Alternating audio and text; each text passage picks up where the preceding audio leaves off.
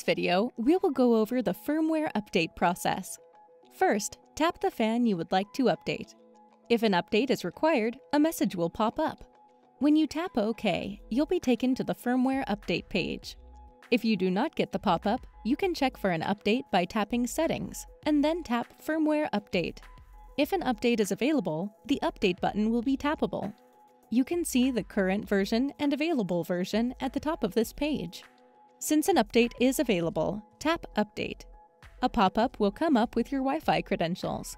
If you are currently connected to your home Wi-Fi, that network name will show in the top box. Once the network name is filled inside the top box, tap the password field and type in your network password. Now, tap Save. The update will begin.